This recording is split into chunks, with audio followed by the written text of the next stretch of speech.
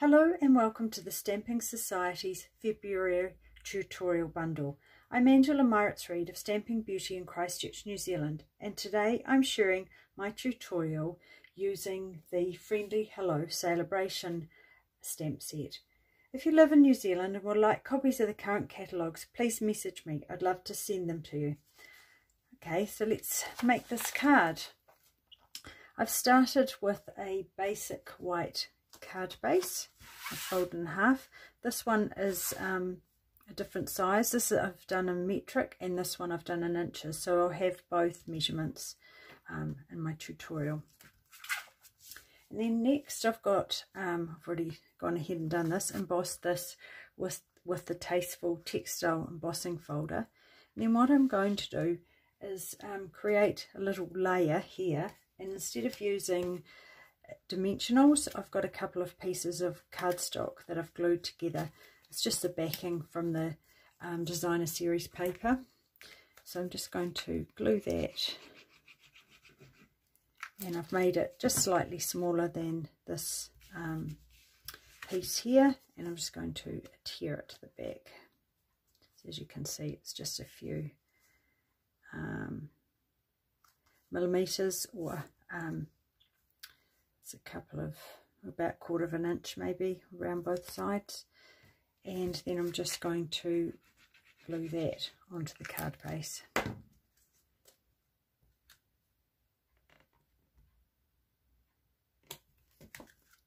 Right, so I'll just set that aside to dry. And next I'm going to do the coloured panel, and I'm just going to bring in some old paper. And then what I do is just add a little bit of the Stampin' Seal and then pop this down so that it just holds it in place, makes life a little bit easier. And then I've got a scrap bit of card that I'm going to use to put my fingers on so that I don't end up putting oils from my skin onto it. And then I've got, this is the polished pink, and I've got a pink or a blending brush that I've used for pinks, just because it does stain, it does wash off and doesn't come onto your projects, but just find it easier just to keep colours, brushes for certain colours. So I just put it onto the stamp pad and then just pop a bit on there just so I don't get big blobs of colour, and then just start working off the paper and gradually come on. Now what I've done is I've made the piece of cardstock slightly larger so that I can trim it down so that you don't get that dark edge on your final panel. I have just re-inked this so it is quite dark, but it does soak into the paper and changes over a little bit of time, so don't worry too much. And by the time you've added your bits and pieces onto the card, it's not so noticeable. I'm not sure why it is doing that so much. I wasn't doing that before, but anyway, as I say, it will cover up.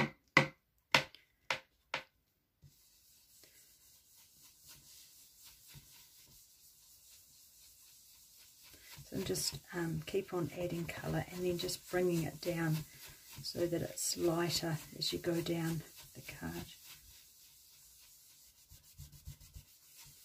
And I've found it doesn't really matter what direction you go in, just as long as you keep on adding the colour and lightening it as you come down.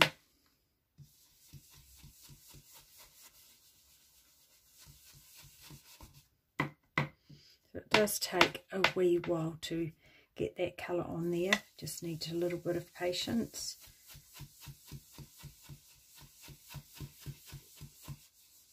And I've found any time I have rushed it, I've ended up not being quite as happy with my results, so it does pay to just take it slowly. And also sometimes, you know, start on a different side and work that in, because we do have a tendency to go from the same side. And once that's okay, you can always go back and add more. Bring in the Daffodil Delight, what I'm going to do is just turn this around. Just pop that on there and do the same thing. Start up here.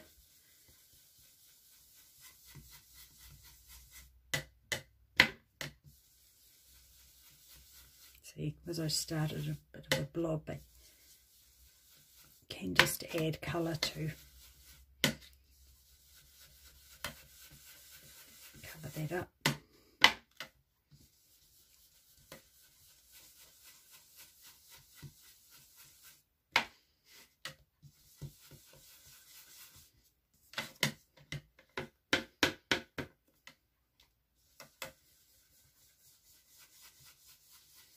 And then just start bringing it down over the pink, towards the pink.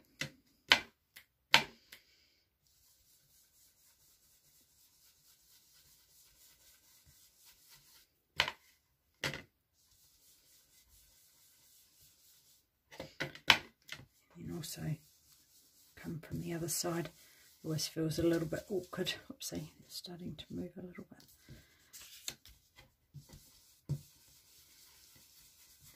We always have our sides we start off with. I guess it depends sometimes if you're right-handed or left-handed, or what feels more comfortable.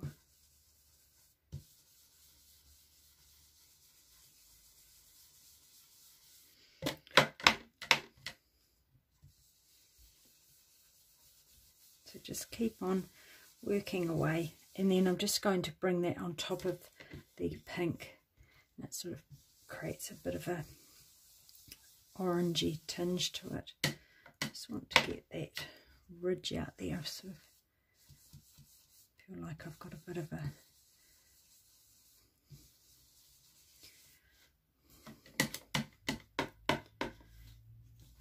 just add a little bit more dark down there, bring that up, and then when you're happy with that, you want to set that aside to dry, because we're going to emboss on it, and when you emboss on it, if it's not dry, it will the powder will stick.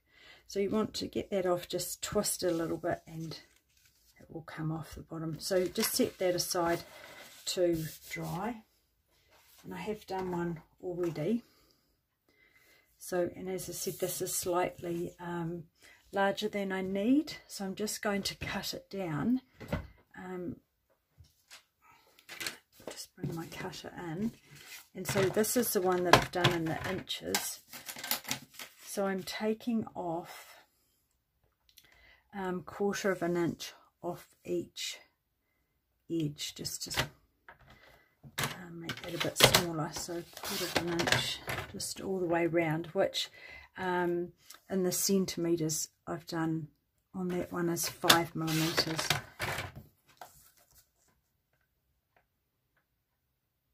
If you're not worried about that edge, you don't need to do this step, just make it to the size you like.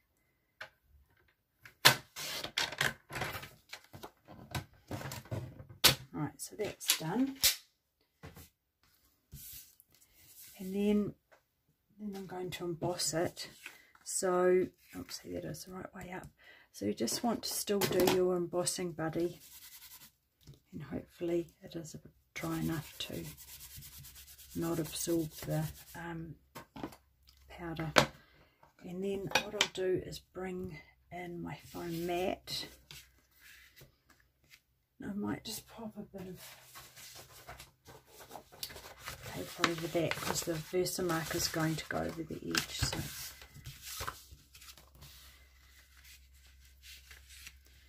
right, so down the bottom, I've just, can't see them totally because they're under the bow, stamped that over the edge.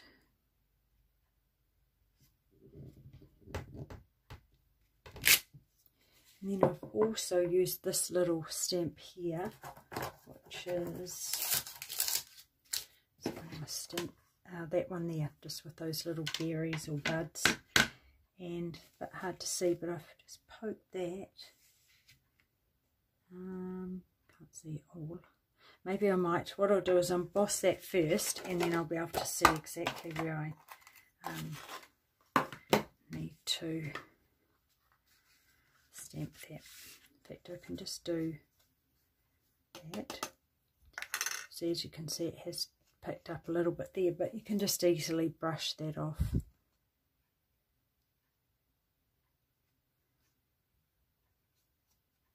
So before I go ahead and emboss, heat set that, I'll just add that, and I did add one here. Let's tuck that in there, and one down here. So I'll just put some more powder over that.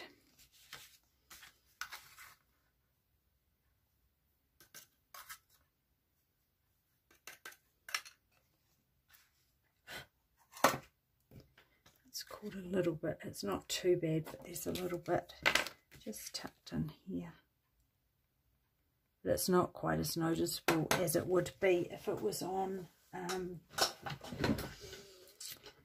black paper. So I'll just heat set that. Won't be a moment.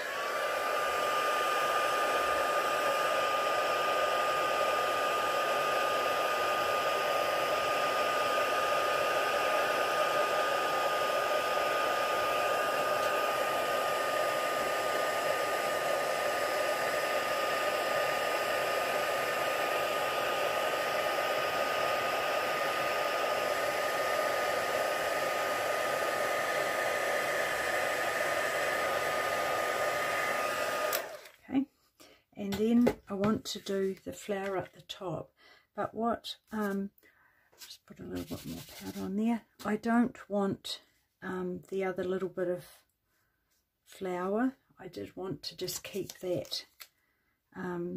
So I've created a little mask here. It wouldn't probably have mattered too much, but so I've got a wee mask there, and then I'm just going to stamp that image up. Line that up over there, and you can see it's going to just not stamp those leaves there, those petals there. So just, you can totally miss that step out if you like, if you're not too worried. So emboss that.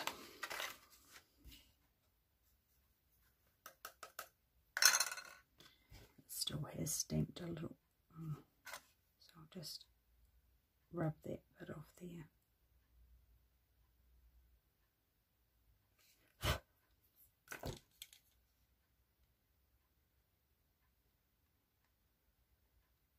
Trying to be too clever, I think. Right, so I'll just heat that.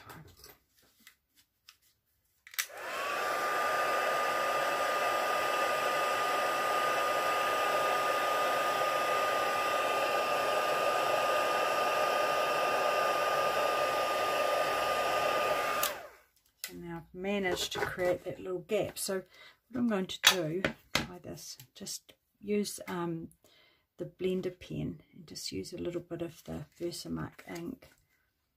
Just draw that in there.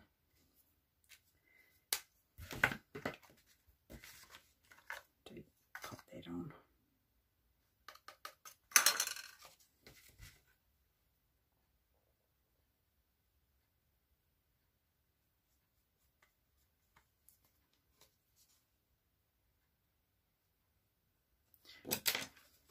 Set that.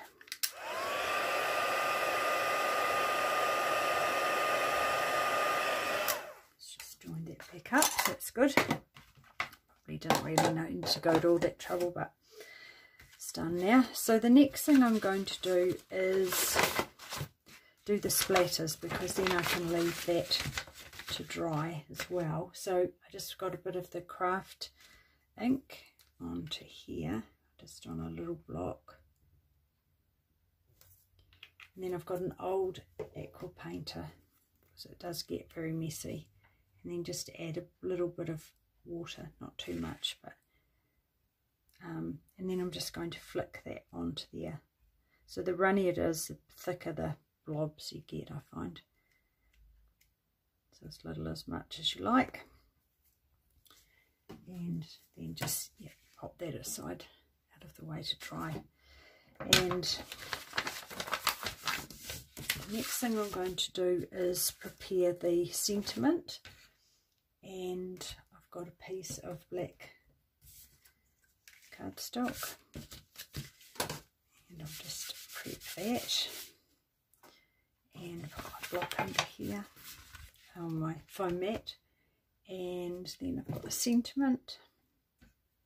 Hope you have the best birthday.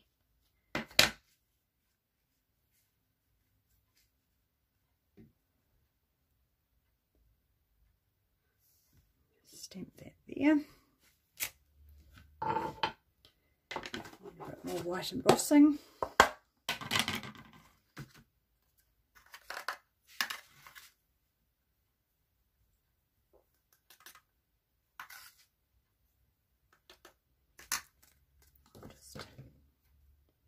It's not very clean image for some reason.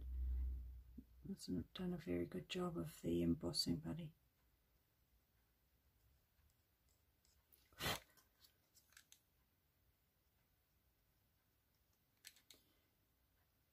That's alright. Should be okay. Just heat set that now.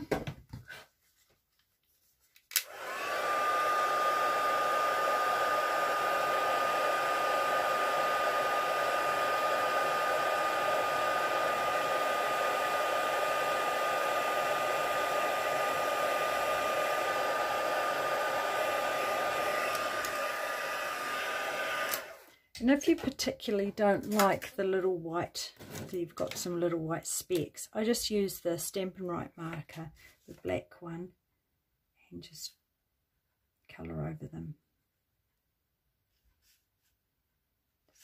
Tidies that up, makes it a little bit sharper. And then the next thing I'm going to do is trim that down.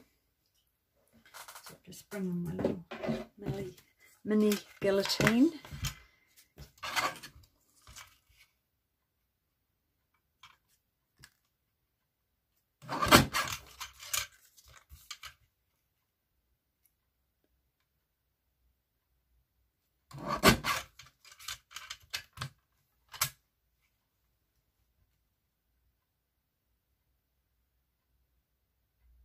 And there, maybe a little bit more off the top. That's the beauty of this, you can just make it, takes just fractions off, which is great. Okay, so I don't think that's straight now. I heard a knock at the door, it put me off my, almost need to put a sign out, don't I? Recording in happening at the moment. Right, so that's good, that's done. So then I just want to assemble the card, and I'm going to create this bow behind here. It's kind of a Tammy bow, but with her lovely, she does those lovely, you know, more than one. But what I'm doing is, because I'm not so good at tying them, I'm just doing my cheating bow. So I've got my, going to do is just trim this bit of ribbon in half, just make it a bit finer, and see, sticking to my label now. So just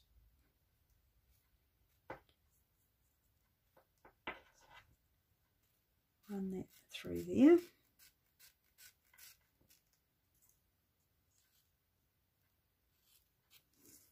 And then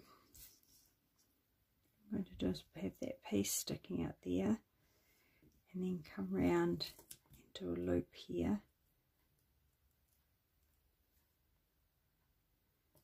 and then make that a bit smaller.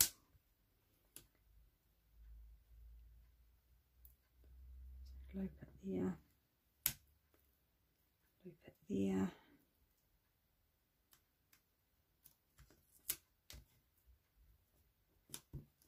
You can always trim off bits later, and then do the same thing again If you don't, I don't know that I've only done two. See, I've only done those two there. I haven't got any extras, so I'll just with this one here add another loop there.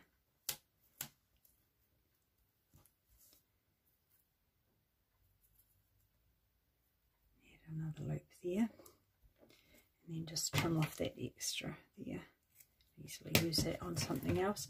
And then I've done the same with the twine, so I'm just going to add, it'll be tricky to put the more tape on, I'm just going to add a glue dot onto there, to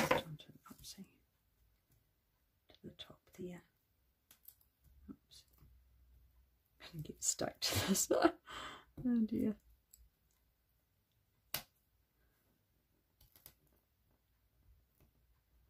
Right, something's going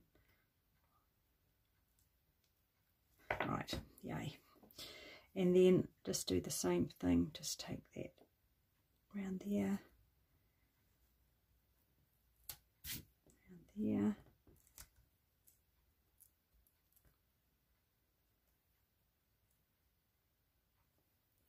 and the loop, and out there. So hopefully that will look okay. You can fiddle around with it on that side a little bit if you like. And then just add some dimensionals to that.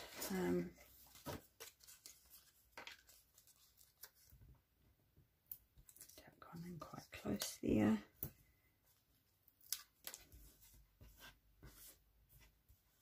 This one in here. Don't want to fiddle with it too much, just in case it ends up coming off. And then we're going to be ready to pop it all together. So hopefully that is dry, and I'll just add some, so just in case it's not, I don't want to move it too much, so I'll just place it straight down. I don't want to smudge the white craft ink.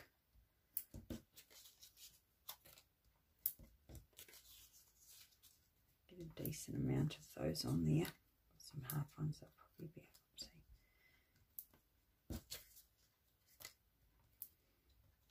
Smudged up. No, that's good. You could always use your heat gun to dry it a little bit if you like. And if you didn't want to use all your dimensionals, you could do that packing thing again that I did. Packing panel. So now I've stuck that to that. And then we'll just want to make that sort of equidistance in the equidistance from each side. And then I'm going to add this sentiment.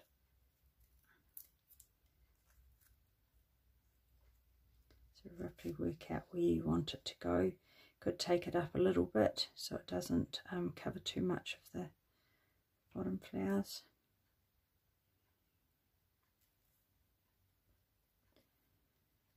And you can fluff with those as well. And then maybe trim a little bit off if you don't want so much. And then I'm just going to add some of these gorgeous